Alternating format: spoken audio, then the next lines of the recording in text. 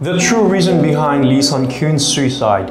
Actor Lee Sun-kyun, who was under investigation by the police for alleged drug use, was found dead on the 27th in a park in Jongno-gu, Seoul.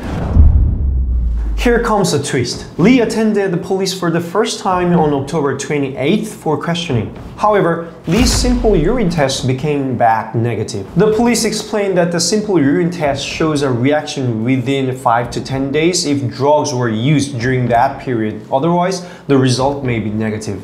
In the case of hair, about 100 strands were collected and submitted for precise examination at the National Forensic Service.